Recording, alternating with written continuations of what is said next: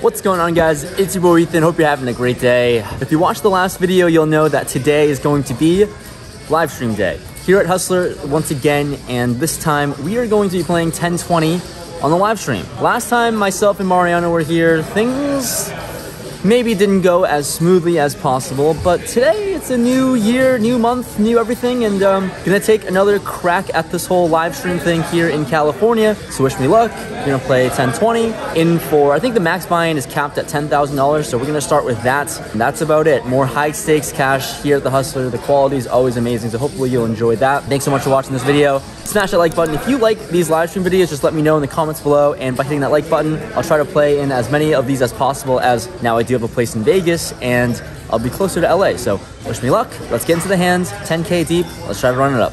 Starting off in this Hustler 1020 game, I buy in for $10,000, and I'm here with Mariano, obviously. Early on into the stream, I pick up 9-7 offsuit in the big blind. There's a $40 straddle on, and the cards aren't picking up for some reason. But anyways, this becomes a four-way limped pot. Going to a flop which comes 5-5 deuce to spades.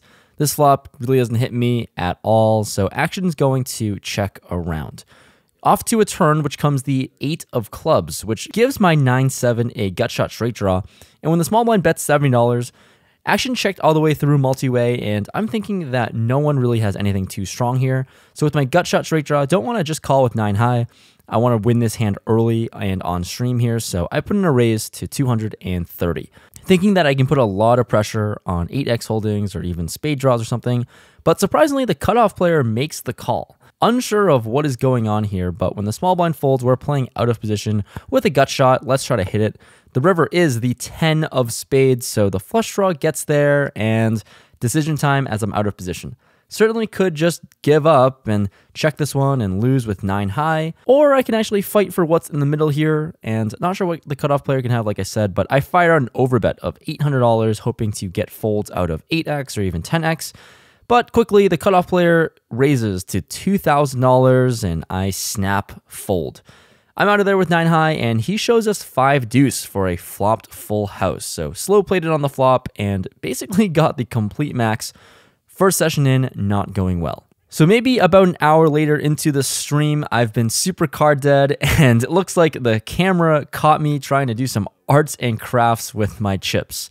Just folding a lot so far, unfortunately, being card dead, and that leads to some random activities like playing with my chips. So nice that the Hustler Live cameras caught this one. 2 hours later into the stream, I finally pick up a hand when the hijack player limps to $40. With a $40 straddle on and onto me, looking down at pocket 10s here. Out of position, I decide to put in a raise and size up to 260, and this limper in the hijack makes the call. So knowing he's probably on the sticky type and likes to gamble, the flop comes 9-7-4 to spades. As good of a flop as I can ask for, as there's not too many two-pair combos and a ton of draws on board with my overpair, I decide to bet pretty large to 430. And for this price, $430, my opponent makes the call. And like I said early on during this hand, I know he might be a little sticky with top pair or even draws. So let's try to get some value. The turn is the Jack of Diamonds. Although it's a card over my pair, it's not something I should be super concerned of right now. So like I said, the only hands that I would really lose to right now would be Jack 9, and that would be really unfortunate. So being exploitative here, I decide to continue betting out and go huge once again for around a pot size bet of $1,500. My opponent immediately has his hands go for chips. Looks like he's interested in the pot, thinks about it for a little bit more, and ends up making the call again. So with this tell, looked like he immediately did not want to fold. Probably has a 9? Maybe some draws, as there are a ton that he could have here. But anyways, we're going to a river with a big pot brewing, which comes the 6 of hearts. Not necessarily the best card that I wanted to see, but still, all the flush draws did miss. Regardless, a lot of straights could have gotten there as well. And here at this point, I'm thinking he either has a 9 here or some sort of random hand that didn't connect, but not sure if he's going to bluff if I check it over to him. But I do think he's going to call a big bet if he has a pair of 9s, so I go for that route. I decide to bet huge to $7,000, and as you can see from the screen, he only has a pair of 6s. Don't know if he would have bluffed at that if I checked it to him, but anyways, He folds, and I guess in hindsight, there's an argument that I could have checked on the river here and could have induced a bluff, but whatever. Don't get paid, but it's nice to win a hand, finally. Things are getting a little spicy now later in the stream as I put on the $200 straddle. That's right. We're playing 10, 20, 40, 100, 200, and surprisingly, a lot of players are interested in this spot. There are a billion limps or calls of the $200, and with the straddle on, I'm ready to close out the action, peel my cards, and look down at King 10 suited. Wow. Great looking hand to look down at, and certainly think it's time to raise as there's so much money in the middle to fight for. This is also the second nuts on the blackjack tables, so maybe it'll work out here in poker. I decided to put in a raise and size up to $3,000 with all that money in the middle here. 3,000 is pretty large and chunky as it really commits everyone's stack, and the player on my left immediately goes all in. Vahe insta calls for about $1,600 total. So clearly got someone to commit their stacks, and once everyone folds, Vahe asks about running it once or twice. I always tell him I don't care, so we agree on one time, because I'm just happy to do whatever my opponent wants to do, then randomly flips the script on me and tells the dealer twice. Rampage being the hero we don't deserve, Steve, I don't care. One time's good. but the hero we need. Everyone laughs. It's a good time and a good dynamic here at this table, and I obviously oblige. Sure, let's go twice. I'm behind with king high, I would only assume. So going to the first run out, which goes runner, runner, king. That's always a good sight to see, but not great as we used up a lot of our outs for the second run out. And unfortunately, flop comes ace high, and we chop this one up. So we pick up all the dead $200 straddled money in the middle and win a little bit. One of the last interesting hands that I'll play on stream here, I pick up 5, 6 of hearts with the $80 straddle on. I decided to put in a raise to $260 here with another really good blackjack hand, to be honest. Anyways, the cutoff makes the call and everyone else folds, so we're going heads up out of position. The flop comes jack 10-6 to clubs. I've got bottom pair, and with 2 Broadway cards on the board, I decided to bluff basically with bottom pair and bet out $500. With this sizing of 500, he makes the call, so not feeling great about it until the turn 6. Of course, why wouldn't we just magically turn trips here? Now went from bluffing to an easy value bet, and want to size up here. I bet out $1,000 for value, and for $1,000, he makes the call once again. So we're off to a river with a big pot brewing. It comes the King of Hearts. This is another really good card for my range, and also a card that I would absolutely bluff on if I had nothing. So going to bet like I would bluff as well, and I size up to 2,300, but sadly, he doesn't have much as he missed his club draw and folds. So once the stream ends, we're playing 10, 20, 40 now after the stream, and now it becomes uncapped. Took the cap off, and I add on $20,000 more into my stack, so I'm in the game for $33,000 total, and let's go into the hands where, right off the bat, finding some action. We're playing 5-handed. I'm in early position with King 8 of spades. I raise it up to $120 with a $40 straddle on. The big blind player with the big stack makes the call, and Mariano to my right in the straddle calls as well. We're going 3 ways to a flop in position of King 10-8, 2 hearts and a diamond. Action checks to me, and I'm thinking this is a huge bink. With the very disguised 2 pair on a draw heavy board, I decided to bet big to $300. And as if life wasn't already so great with 2 pair, the big blind decides to put more money in the middle and check raises to $800. This is what dreams are made of here, as the big blind player might be happy to commit stacks, but then also actions onto Mariano, and he thinks for a long time, and then ends up making the call for $800. Really surprised by this action, and also at the same time very confused. So much action going on, I'm in position, and I have to expect that my 2 pair here has to be good, unless I'm up against King 10 or pocket 10s. So with all this money in the middle and a lot of draws to be had on this board, I decided to raise again. Put in a 3-bet on this flop and size to 2,600. The big blind folds quickly, unfortunately, so we're not going to get action from him, but back onto Mariano, who committed $800, calling his raise. After a little bit of thinking, he ends up making the call.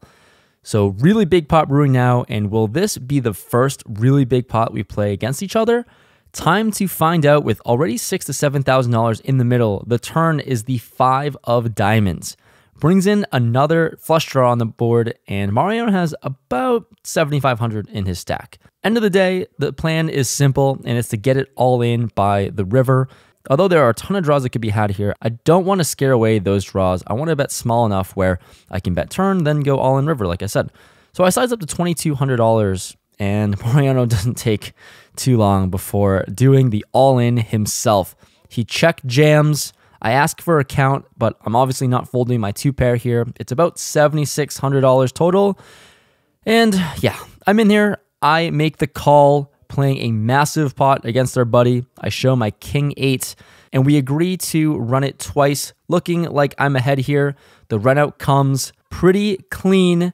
Mariano mucks, and just like that, we win over a $20,000 pot against our buddy. Not sure what he had. I think later he told me he had 10-8 for flopped bottom 2 pair, and this seems to be just a cooler. In the next one, trying to run it up here after the stream, I pick up ace-4 of spades on the button. There's a hijack who limps to $40, and I put in a raise to $200. The big blind calls $200, and now onto the hijack player.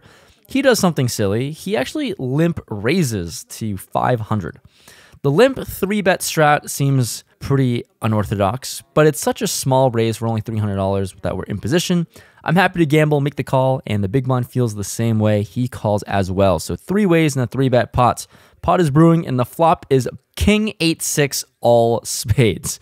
Bink, can life get any better than this? Just flopping the stone cold nuts. And when action checks to me, I want to put money in the middle here. Certainly could get a lot of value from 1 pairs or even the queen of spades. So I bet small to $400 here. The big blind folds, and this hijack player who limp 3-bet makes the call. So not sure what he could be holding, but I'm just going to go for pure value. The turn is the 3 of diamonds, which changes absolutely nothing. He checks for a second time, and time to get some more value. I decided on a bet to $1,100, but sadly, this is not going to get any action. He folds, but still, it's always a really good feeling to flop the nuts and just bet knowing you're gonna get paid if he calls. Progressing on to the next one as the antics and post-game shenanigans are brewing here. There's a hijack open at $200 who's clearly very drunk, and I'm on the button with ace-9 offsuit, thinking that this is going to be a good enough hand to play in position, especially against someone who's wildly drunk. Anyways, we're off to a flop heads up, which comes king 3-4 rainbow. He decides to bet out $90, and on this board texture here, I think I'm happy to call with ace high. Let's just see what happens and what develops on the turn. On the turn comes the jack of hearts. This really isn't a great card for my specific hand, and even worse, he bets out $600. Well, $600 here would probably fold out ace high a lot of the time, but considering I've been playing here for the past few hours, I've seen this player progressively get more and more drunk, and with that, get more and more aggressive with his strategies. Yeah, that's all the explanation I need and the decision point that I need to make the call again with just ace high facing a $600 bet. Let's go do that. I make the call, and we're seeing a river, which is the 6 of clubs. Now he decides to just check, and with ace high, I didn't really call thinking I was going to bluff the river. Certainly might think about doing that, but happy to get the showdown here. I check this one back. He shows us 8-7 offsuit, and I'll take it. Ace high beats 8 high, and there we go. Each time you slide this over closer so you get your line. What? Your line's here. Here's just a random, fun, quick clip of Mariano winning a ton of money back after the cooler that we played together. Seems like he's doing quite well. Wow. Nice time, Mariano. Thank you. Following that, we're playing 6-handed, and I pick up ace-king offsuit in the hijack. I raise it up to $140, and Action City here as the night is getting pretty late. 3 calls all around, so multi-way to a flop of 8-6-3, all spades. Another all spades board, and when action checks to me, totally whiffed. I'm just going to check this one over to the player to my left, and he bets out $250. The other 2 players in the hand make the call, and okay, I'm not going to go anywhere with the nut draw and 2 overcards to the board. I call for $250 more, and somehow this pot has certainly ballooned up to a sizable one. The turn comes paint, the queen of hearts, so close to hitting a pair here. But surprisingly, the big blind player now decides to lead into the field for 800. Okay, just a weird spot, I think. When action folds to me now, I'm in position facing an $800 bet. Things don't really change as I still have 2 overcards to the board and have the nut draw, so not going to go anywhere, nothing else to do but make the call for 800, and everyone else folds. So heads up to the river, let's try to bink this one. It's the deuce of diamonds, complete brick, and he makes my decision easy when he decides to throw out $5,000 into the middle. Okay, I have ace high. Maybe if he bet smaller, I could have thought about bluffing with the nut blocker, but not really too important or relevant here. I just fold ace high facing a massive bet. For the last hand of the night, I look down at 9-7 of clubs on the straddle here. There's a cutoff open to $120. The button makes the call, and for $80 more, this was specifically one of my favorite hands playing poker early on, so not going to go anywhere as well. I call for $80 and see a flop of 7-6-3. Once again, all spades. In this spot, action checks around to the button, who took a really long time and ends up betting $300. This is the same drunk player that I've been trying to battle with, and happy to make the call with just top pair here. There's a ton of draws and certainly could be ahead against whatever holdings he's got. So I call, the cutoff folds, and we're going heads up to the turn, which is ideal. Turn comes the deuce of clubs. Once again, I just check it over to him with top pair. Happy to just call whatever bet he's going to throw out, and he decides on $800. Like I said, he can just do almost anything at this point, and when he's betting every single time, he certainly can't have it every single time. I call once again, and we're going to see a river with the pot ballooning up here. The river is a jack. Card over my pair, and not really loving it, but I check it over to him once again, and he fires out $1,700 this time. Like I've said so far in this commentary, given the dynamics of the table, I'm just not going to believe him, so I just make the call. I'm going to be really sticky with whatever I've seen so far and what he's been doing. I call, and he has Jack 6 of diamonds. Rivers 2 pair and gets the max value from us, and that feels pretty bad. Pretty bad river, but GG's to him, and not the most ideal way to end out the night. All right, let's just pan over how beautiful this city is here in LA.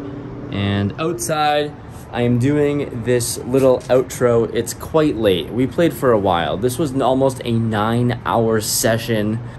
With played a lot of hands, not a ton of huge ones, but on stream, off stream, it was a blast. And let's just go over it. It was just an absolutely great time playing on stream, and unfortunately the biggest hand that happened was with Mariano, and it was literally like 3 minutes after the stream ended, so pretty bad timing in terms of ending the stream. But all things considered, things went well.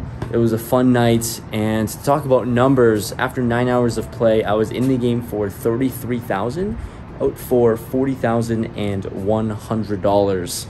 And I wanted to take the intro or take this outro here and just talk about something that I've been getting a lot of messages about whenever me and Mariano play some big pots together. And this night was the one where we actually ended up battling, and that was like a real big pot of true significance, like almost $20,000 in the middle, and it's a lot of money. And how do we do that as friends? And to offer full transparency, and speaking on his behalf as well, me and him would never ever even consider thinking about like swapping action or I don't know, giving the chips back or whatever. We're both really competitive in terms of poker and winning, and we would never soft play each other and play our hands differently because one another's in the pot or whatever it is. So yeah, I was going and playing normal. He plays normal against me as well, and unfortunately he had a cooler, told me he had 10-8. So yeah, people ask me all the time, Instagram DMs, like, do you give the money back or whatever? And no, I get to profit and keep the 10K that I won today from that pot.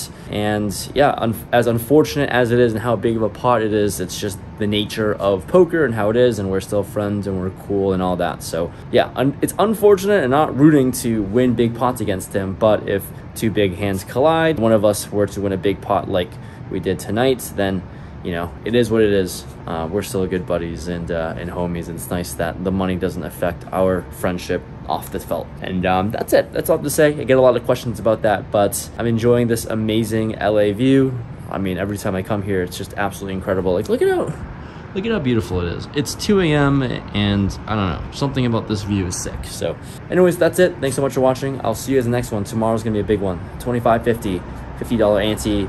It's gonna be some big stacks. Wish me luck. Thanks so much for watching. Sticking around to the end. Tune in to the next video because you know it's gonna be a banger. It's gonna be some really big pots, bigger than today. See you guys next time. Peace.